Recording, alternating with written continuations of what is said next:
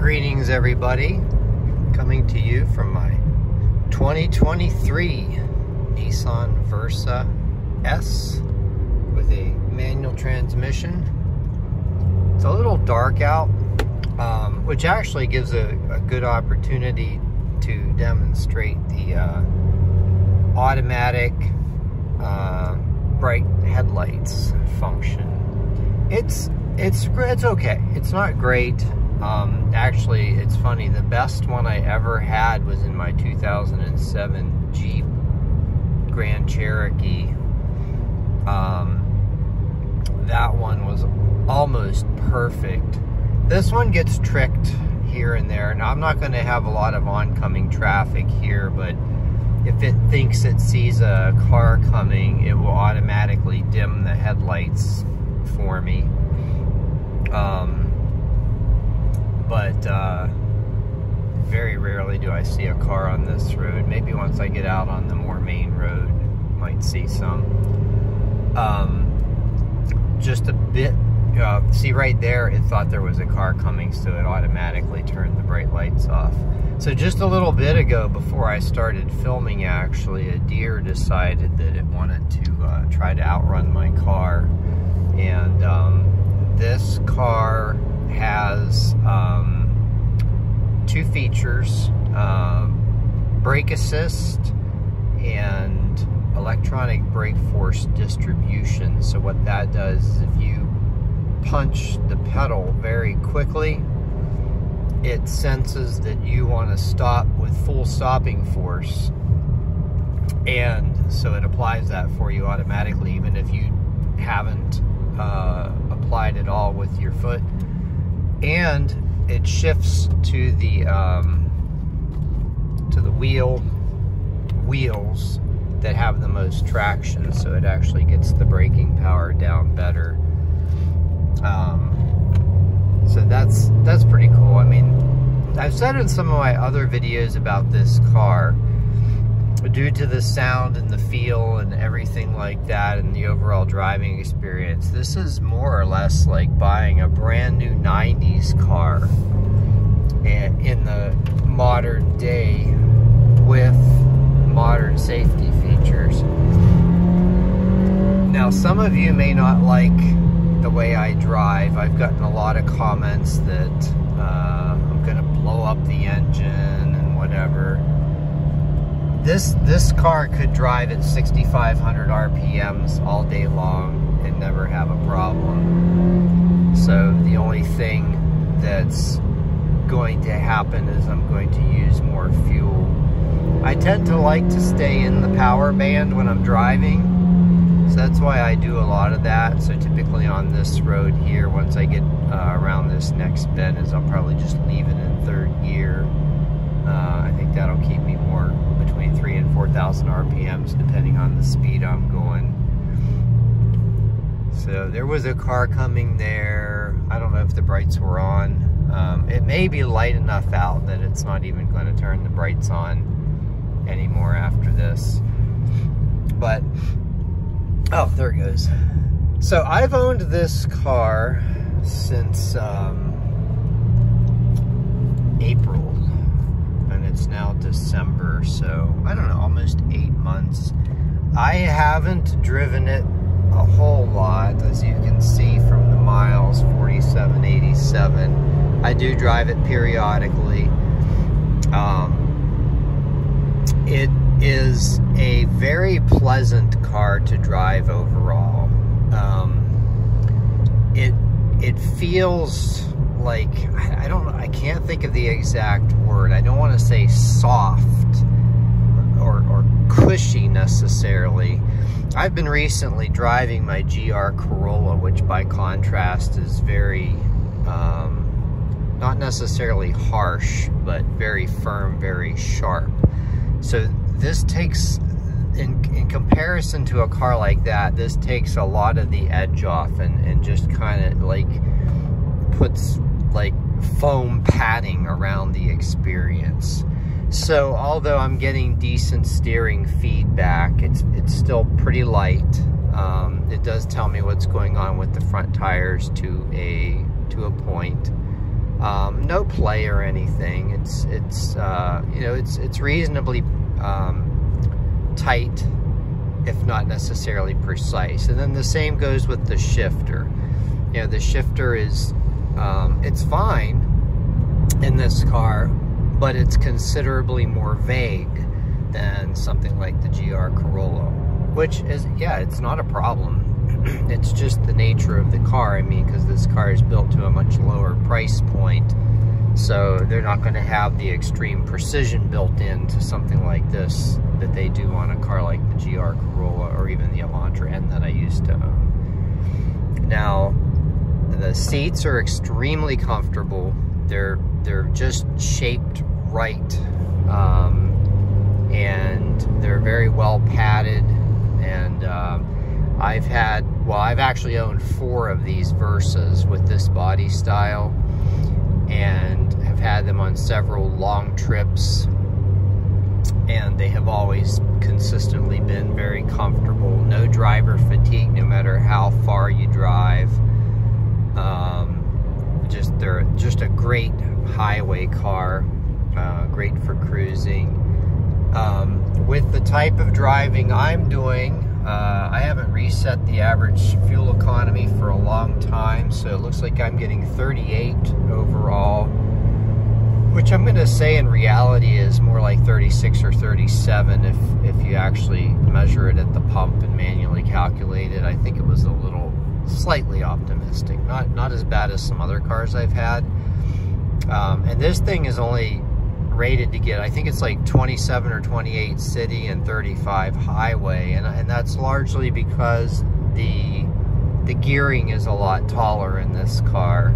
Not taller, shorter in this car than like with the automatic, which is rated significantly better. But I've heard some people say that they don't do quite as well in the CVT version as I do in the manual version. I'm not a fan of CVTs. I am a fan of manuals, so I specifically seek these cars out with the manual transmission. It was interesting to see some of the decontenting that they did when they switched, I believe in 2022, when they were still having like the shortages. They got rid of the push to start, which was right down there, and now I don't know if you can see it on the video. It's just basically got the old-fashioned stick the key in. One thing that happened as a result of that, one other thing is you don't have a remote key fob anymore. You actually have to stick the car in the door and twist it, which really adds to the 90s feel of this car again. But they did not program that correctly, and as a result, in certain circumstances, you can have a power loss.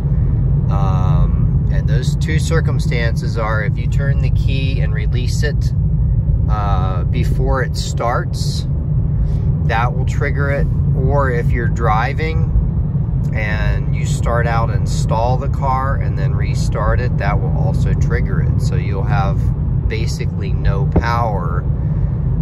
I've done a couple other videos about that if you want to look more into that. If you have that problem on your Versa 22, 23, 24, file a complaint with NHTSA. I'm going to try to remember to put that link. I think that's the only way we're going to be able to get that taken care of on this car. I've filed a complaint. Several other people who have watched my other videos have filed a complaint, and I've actually mailed them a couple letters, so hopefully they open an investigation. It's a safety issue, but if you know what's going on, I think it's like after it happens, then if you shut the car off and restart it again, I think it automatically clears. But it can be a real surprise for somebody who, for example, is trying to pull out into traffic right after something like that happens. So that's really the only major flaw with this car. As long as you don't stall it and you always start it on the first try, you won't have that problem. But if you own one of these cars, please take about 5 minutes to file the complaint about that. Hopefully it'll save somebody some issues down the road. You know, I'm used to cars with quirks. I mean, I wouldn't expect a brand new car to have problems like that, but I mean, they all, generally speaking, have one thing or another. I don't know, but I don't actually expect my GR Corolla to have any issues for a long time. Depending on how long I keep it, we'll see. But yeah, I mean, overall, I would absolutely recommend one of these Versas to somebody. They're still, you can still get one around 17 grand. I actually got a small discount on this one when I bought it because I had a special coupon sent to me from the dealership, even though they didn't need to. I mean, these manual Versas are still super rare. I think they're pumping out more of them for the 2024 model year than they did for 2023. And I couldn't find one. I wanted to get a 22, but I couldn't find one. Now, 23 is the first year of the refresh with the different front end than the 20 to 22 models. I don't think they did anything else on the 2024. I have to look into that. But typically, when there were car shortages, I've been able to sell my other ones for more than I paid for them, and then go buy another new one to replace it. I've made some videos about that if you are interested and want to dig that up. That, in today's market, is no longer the case. You cannot do that anymore in today's market. So if you buy one of these now new, chances are you're going to lose money on it, but not much. Just in reference, I think the sticker on this one was like 17.4. No, 17.2. And I bought it for 16.9, and I've put just under 5,000 miles on it. Let's see, make sure he's not taking my road. Lots of trucks on these back roads. Vroom just offered me 16.5 for it. So I mean, it's, in terms of depreciation, it's excellent, but they're definitely not the profit machines they used to be.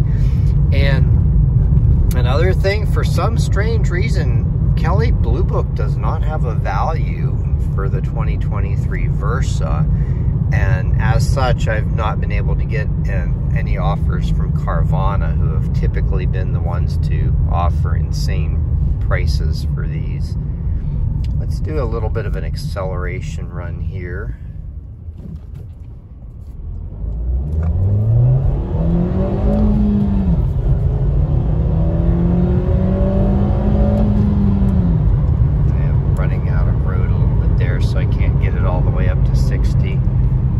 I mean, it's got really good power for what it is for an economy car like this.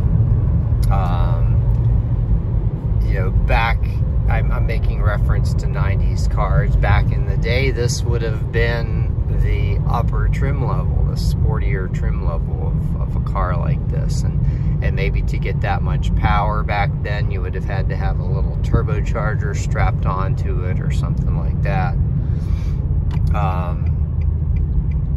Yeah, the engine, I think, is a pretty reliable one, pretty reliable unit. I think the transmission also, but if I were to end up keeping one of these long term, I would definitely change the transmission oil about every 30,000 miles. It doesn't really say to do that in the owner's manual, but I would do that anyway, just as a good preventative. Probably change the brake fluid every couple years, maybe 3 years, every 2 to 3 years. That's another thing people overlook. Coolant, I don't know, maybe every 5 to 6 years. And then the oil, the owner's manual says to do it every 7,500, which I may go with that. Now this car from the dealership I bought it from gave me 2 oil changes for free.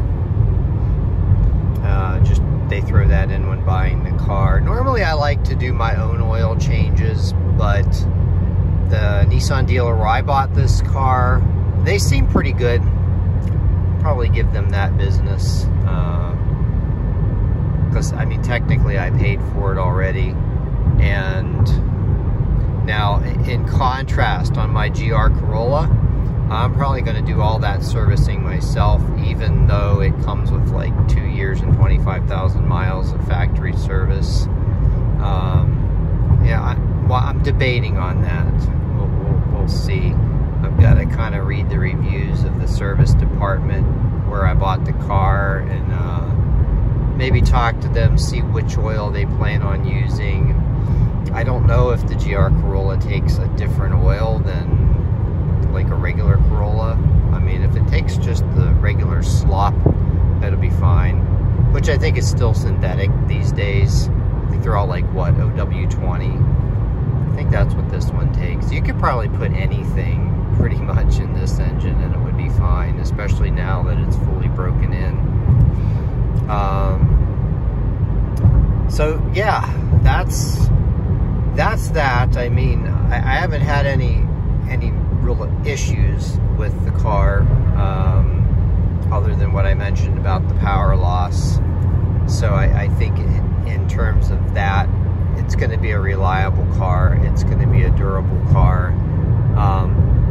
Now, if you drive it in the winter, and I would expect the drivetrain to far outlast the body. So, you know, in a circumstance like that, I would actually even be inclined to stretch the oil change interval a little bit. I'm used to German cars, and I think you can get away with 10,000 mile oil changes as long as you're using a good synthetic oil. I have no idea what this came with from the factory. I'm guessing it's a synthetic oil. Probably not anything special for the break-in or whatever. I mean, because this is a mass-produced engine, run-of-the-mill. Anyway, I think that's all I have to say right now. If you have one of these, drop in and say hi. If you've made it this far. I've been rambling on for quite a while. And, yeah, have a great day, everyone.